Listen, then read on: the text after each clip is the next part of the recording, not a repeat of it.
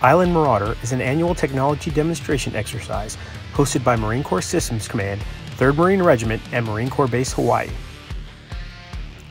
Island Marauder tests the networking on the move capability of providing communications at the tactical edge and other high-tech military equipment that challenge the traditional picture of command and control. This year, Marines from Marine Corps Systems Command integrated Army and Navy aviation along with emerging radio systems.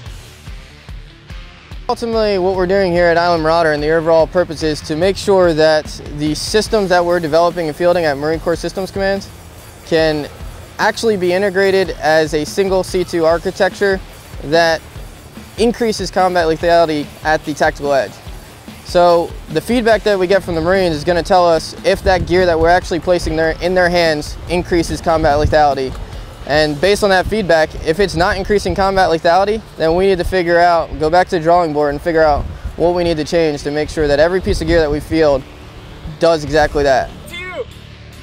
I'm moving to you! Okay, on the left hand side?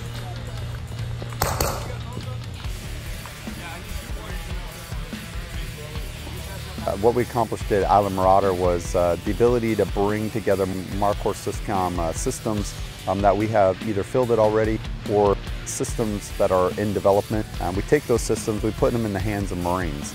And once the Marines get those, we try to have objectives that we need to meet as a program office, and then those Marines take those and they merge them into kind of an exercise. So we do a demonstration, but we give them a little bit of freedom to plan out how they want to execute some of their training objectives, and it's a great merger of the two together. The development at Marine Corps Syscom along with that stakeholder and the customer, ultimately the warfighter, is going to use our gear.